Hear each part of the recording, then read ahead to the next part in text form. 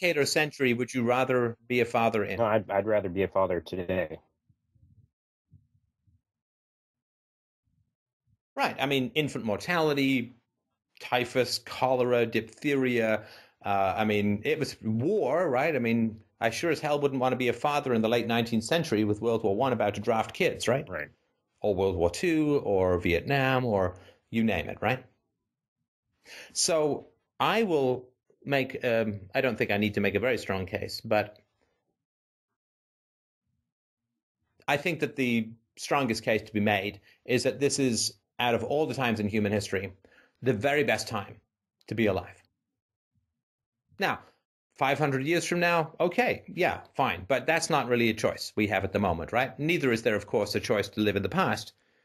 But there is no better time to be alive.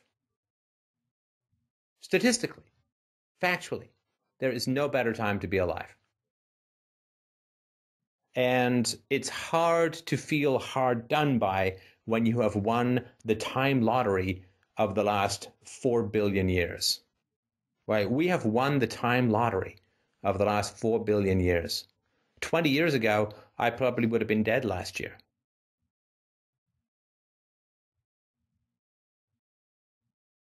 We have won the time lottery of the past 4 billion years. Of course, there's work to be done. Of course, there's things that need to be improved. But we do not live in a theocracy. We do not live in a dictatorship. We do not live in a time of famine or plague or pestilence or war.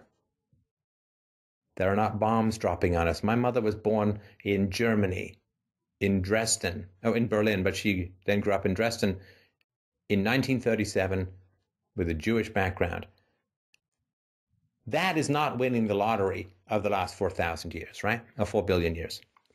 But we in the West, we in the free world, we with all of these tools and these capacities and the ability to bypass the gatekeepers and bring a message to mankind that has literally been suppressed for 100,000 years, the message of peace and reason and freedom and cooperation and voluntarism. We have an unprecedented capacity to bring our message to humanity. Finally, after 100,000 years, we have an even playing field between reason and illusion, because the gatekeepers always keep reason at bay, and direct communication is where reason connects to people. And you and I can have this conversation, and there's no one in the way.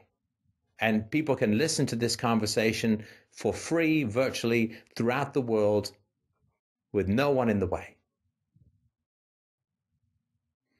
If I can't be happy for that opportunity, then I have a standard for happiness that will render me permanently miserable.